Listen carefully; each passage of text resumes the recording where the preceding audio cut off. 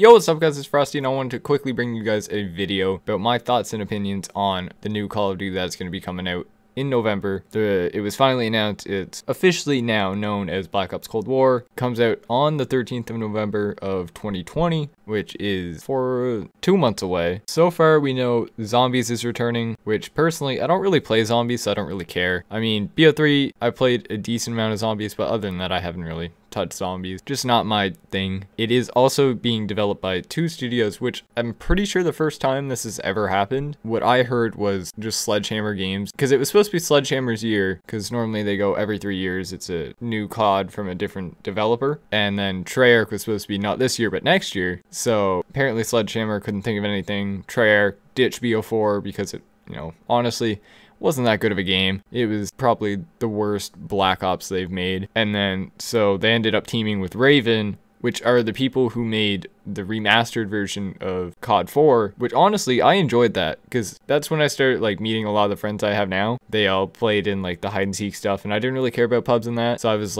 just doing hide and seek and glitches, which I wasn't good at it, but I enjoyed it, so I still did it, and I met all my friends, No Game, a lot of people you wouldn't have seen in any of my videos before, actually, because none of them are ever in any of them, other than Will. Will might have been in a few, just playing in the gameplays. But yeah, it was also announced too in the trailer, which if you guys haven't seen the trailer already, it is insane. The campaign's gonna be so good. The multiplayer reveal, I think, is next month or sometime later in this month, which is September. So I've seen leak gameplay of that. Not too hyped for multiplayer. It's giving me real good BO4 vibes with Battlefield 1 in it, which doesn't really make sense, but that's just kind of the vibes I'm getting from it. I'll actually try and link the video if I can find it on Twitter, because they've been striking it down a lot. So I'll have to go and spend an hour digging through for that. Also, it was announced that the Battle Pass is returning. And with that, I'm wondering if it's going to be like MW, where they have no prestiges and it's just the Battle Pass, which personally I hate, because I just always love prestiging. I'd normally play till I was master, and then I'd end up playing on another account. Also, if they don't do that and they end up bringing prestiges back and just have the Battle Pass as a side thing, is it going to be like the older Call of Duties where it's 10 prestiges, once you hit master at level 55 your master prestige, that's it? Or are they going to bring back the BO3 style where it's level 1000, which personally that's what I'd like to see, because then after you get master, because master doesn't really take that long to get to, it takes a few days maybe, you still have a long time to be able to grind, because level 1000 probably takes a few months to hit. Also, from what I've heard, the minimap is going to be going back to normal, which I am so happy about. So if a lot of people don't know, MW didn't have the normal minimap. MW had it set up so the only time you would see red dots on the minimap is if you had a UAV or an advanced UAV, I'm pretty sure. I don't know, I didn't really play this that much. I played Gunfight and that's it, and that doesn't have a minimap. But the old minimap, it used to be where if you shot, you pop up on the minimap and you'd be able to tell where people are. So it's reverting back to normal is going to prevent some more people from camping, or if they are camping, you'll know a lot quicker than you would in MW. Also, I don't know if anyone's been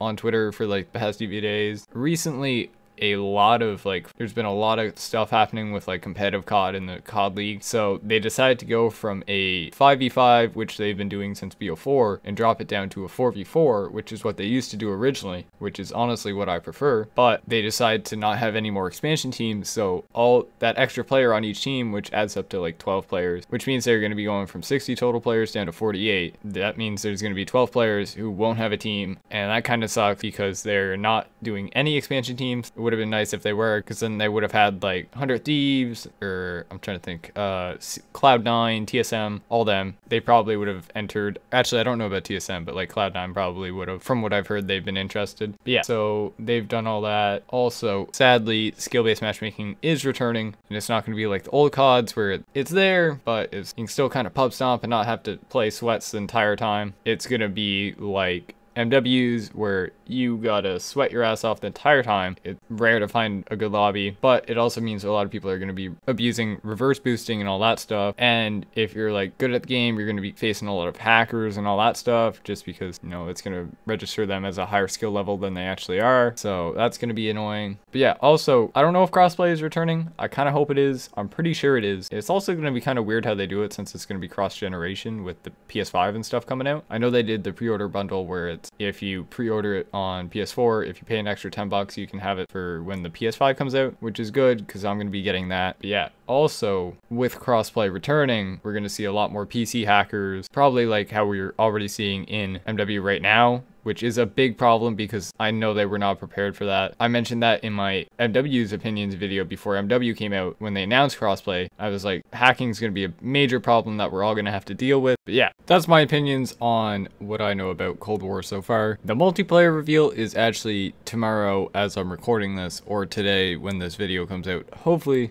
it comes out before the multiplayer reveal. It might not. I don't know if I'm too hyped for it. I'm really hyped for the campaign because that's a BO1 continuation, which is going to be sick. But the multiplayer, I don't know my thoughts on it. It looked okay. It might be playable, might not be. Might have to find a different game, but you never know. Hopefully it's good. But yeah, other than that, don't forget to like, comment, subscribe, and yeah, see ya.